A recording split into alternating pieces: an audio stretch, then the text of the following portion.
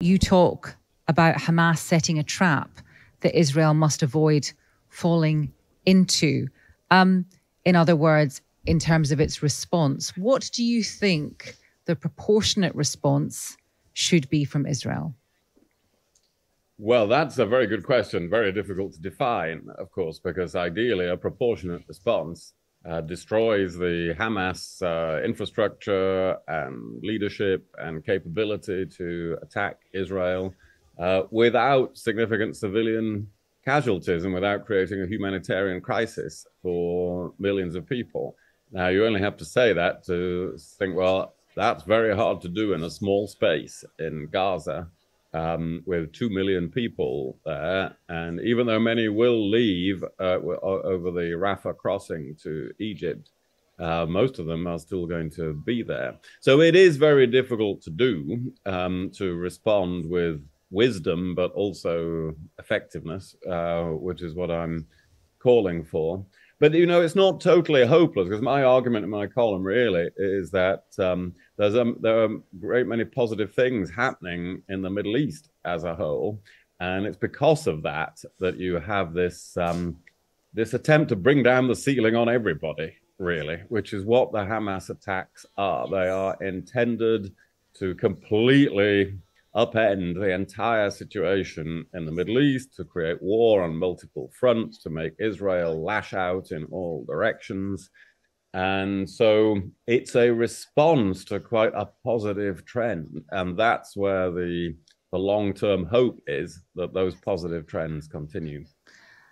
The problem, I suppose, here is, and you know, we are speaking, William, on a daily basis to people who've been caught up in this, in terms of the initial attack in Israel, to the granddaughter of an 85-year-old woman who was abducted on a golf buggy, to a woman who hasn't heard from her son since he went to that music festival. These are the people who have been initially affected by this particular incident. And yet what is going to happen in Gaza seems to be, well, it's difficult, because Israeli IDF people that have come on this program have said this is regrettable, but there is nothing we can do. This is Hamas's fault. But many of the Palestinian people didn't choose Hamas to necessarily represent them. They're kind of stuck. And is that something that we just have to accept? Well, they are. Yes, they are.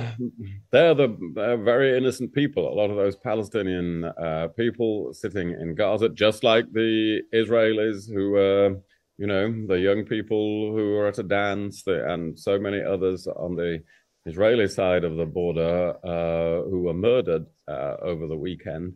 These are all innocent people, absolutely. So yes, unlike Hamas, who set out to kill and capture and hold hostage as many civilians as possible, Israel will be held to a higher standard. That's inevitable. It's a democracy. It's a country with close links with the West. It will be held to a higher standard, and it has to try.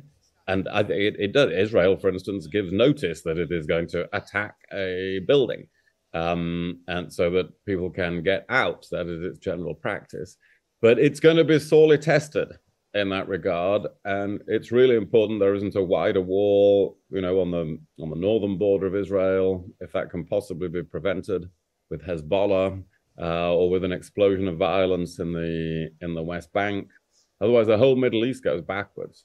So it's very difficult. You know, your questions are quite right. It's extremely difficult. But at the same time, Israel can't just do nothing about it. They can't say, well, okay, Hamas can continue to exist. They are going to have to go out and just try to destroy Hamas. That is that is inevitable. I don't think it would be right to try to restrain them from doing that.